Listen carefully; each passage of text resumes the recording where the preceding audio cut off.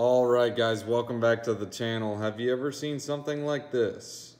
Failed transaction failed, error, transport status. Okay. So mainly that happens on several different swaps. It could be UNISWAP, PolySwap, PolyExchange. There's so many different swaps that it could mess up on. Let me show you how to fix this. This is if you have a ledger integrated with your MetaMask. Alright, so we go over to the ledger and we're going to open up the Ethereum app.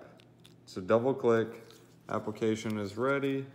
I'll try to get this so you guys can see it. All right, so now let's go to settings. Contract data allowed. Do you see this option?